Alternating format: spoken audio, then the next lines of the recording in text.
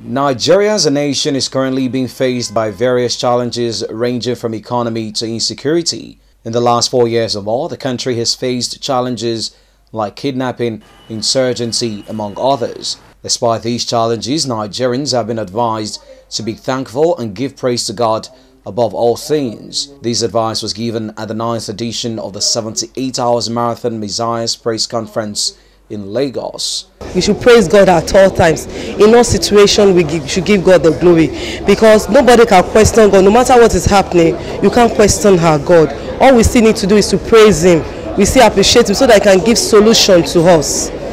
He's one that can give the solution. So the best thing to do is to praise Him so that we can have the peace that we need.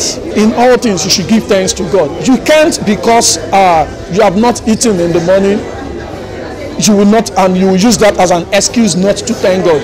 The honest truth is that, are you not happy that you woke up this morning? Some people slept yesterday, but Boko Haram killed them. That's enough reason to still thank God. A worship experience better than the ones we've had in previous year, and we are trusting God that for everyone that is going to participate, it will be a time, a refreshing moment for everyone, a time of encounter with God, because they are coming to worship God for themselves, not for anyone.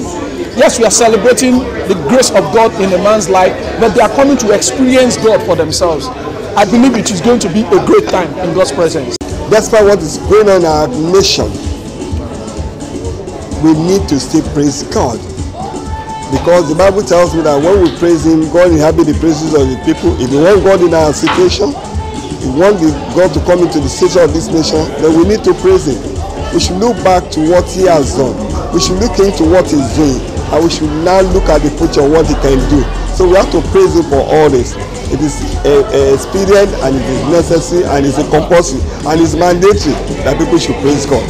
But when the Bible says when we praise God, the earth, it will yield its increase. One increase in our nation is a necessity, and it's a necessary thing for us to do, to praise God. This year's Marathon Messiah's Praise, themed Jesus the Lamb of God, will be held between the 2nd and 5th of March in 21 countries across 6 continents. Nigerians were advised to continue to pray for the peace of the nation.